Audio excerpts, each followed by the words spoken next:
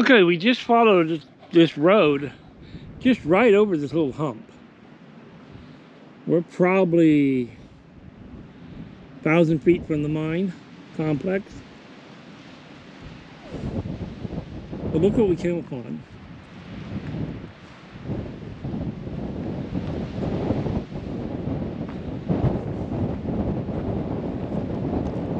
Probably the owner of the mine and his wife. More than likely lived here.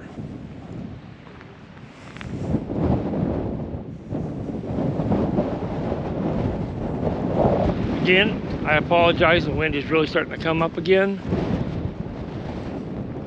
But look at the beautiful rock work in this house.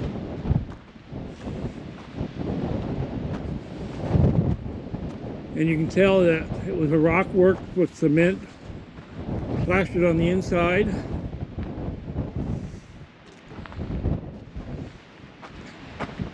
Then 2x2s, 2x4s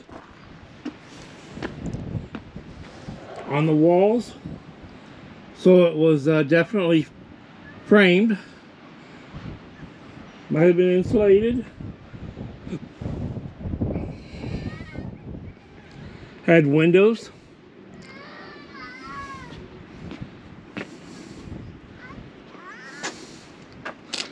Oh, can you imagine? Waking up in the morning.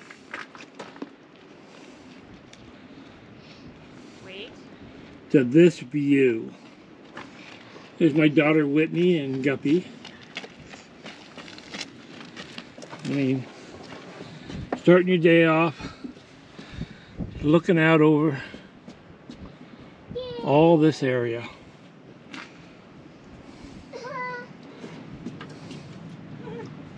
It's very beautiful. What? Oh. Now we're going to walk around the rest of this building.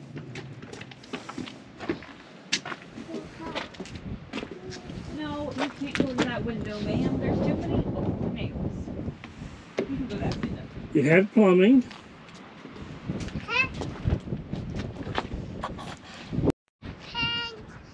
Okay, this is probably the back wall. And I'm saying this is probably the kitchen. They had a water pipe going up. Probably had a bowl they kept there for a sink. They had the opening for a wood stove.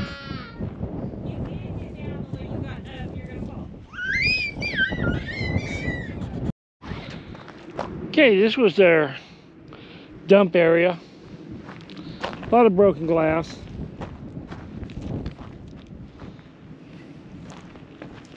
A lot of newer bottles. And when I say newer, I'm talking glass from the 50s, 60s, in jars. Look at all the mason jar lids and rings.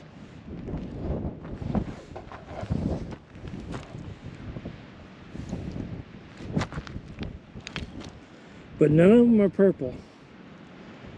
I see absolutely no purple glass here.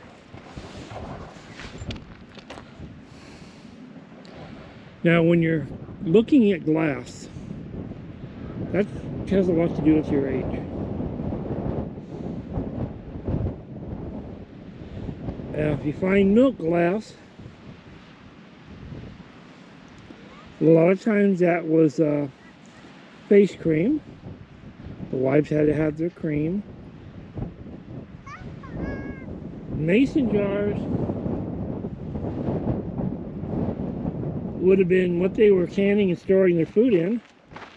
Crocks, like that one there. That would have been used for storage. Either dry goods, sauerkraut, cabbage.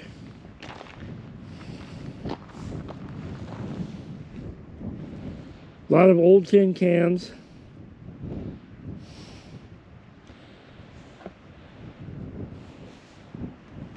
Okay, you have a unique can right there. Got that bump in the bottom. Got a lot of them. So somebody liked cream in their coffee. That's canned milk cans.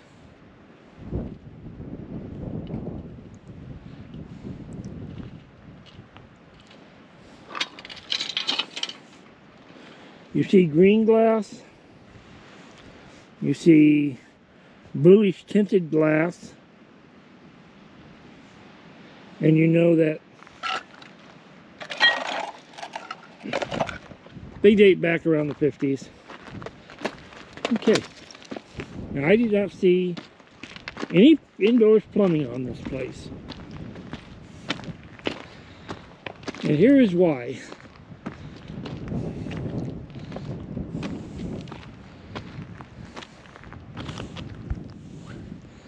That would have been the outhouse. And if you look,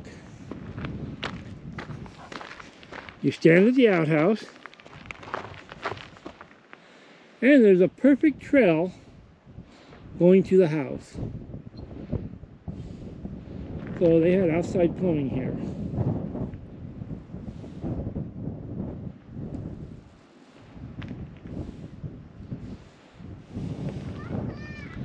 Now, if you are a true, really good glass bottle collector, you'd probably dig that up. As horrible as it sounds, that's where you find your most intact old bottles.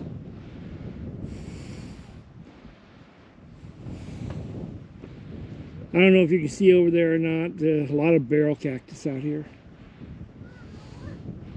It's a beautiful spot. Well, I'm going to go ahead and, unless I find something more, I'm going to go ahead and wrap up this video. Shadow Mountain Mine Complex, Shadow Mountains, Kingston Valley area, in the middle of nowhere. Okay, everybody have a great day, and thank you for watching. Like and subscribe. We're pushing a drive to get more people to subscribe to the channel. We're shooting for a number 1,000 subscribers right now. As soon as I hit 1,000 subscribers, we are going to have a fantastic giveaway and probably have 4 or 5 items. And most of it will have to do with exploring. Stuff that you need, stuff that you might want. Probably do some gift certificates, gift cards. By the way, this is not sponsored by REI, but I buy most of my equipment, hiking, camping supplies through REI. People will say, oh yeah, they're expensive.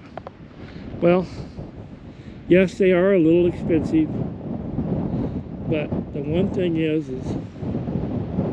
I got a year to decide if I like the item or not. I can use it for a year, and if I don't feel it's meeting the needs of what we're doing, I can take it back and get my money back. And you get dividends at the end of the year that you can spend. So they are a great company in that aspect. Okay, thank you for watching. Have a great day. Windy Bill, we're out exploring, finding some more. This is our second day out in this mountain range.